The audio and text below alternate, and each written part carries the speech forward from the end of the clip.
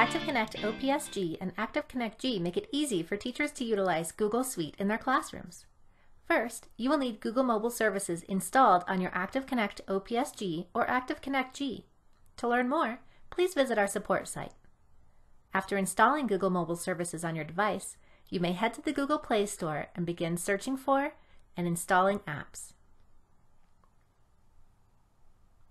You can add Google Drive, Google Classroom, Google Docs, Google Slides, Google Sheets, and more. You will need to separately install each app you wish to use. You may also create bubbles and folders on your home screen for the Google Suite apps. To learn more about this, please see our video on adding apps to the home screen.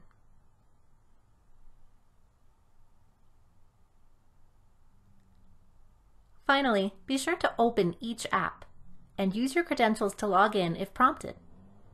Once each app is linked to your Google account, you may use and transition between the apps with ease.